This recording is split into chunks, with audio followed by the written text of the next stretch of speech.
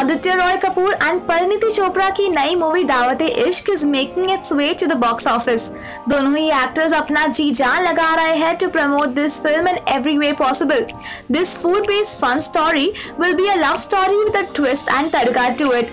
It's going to release on the 5th of September 2014.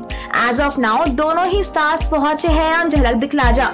Parineeti was wearing a sweet floral top with a skirt, and Aditya Roy Kapur looks super hot. He also shook a leg with Moni Roy and made some great memories on the sets.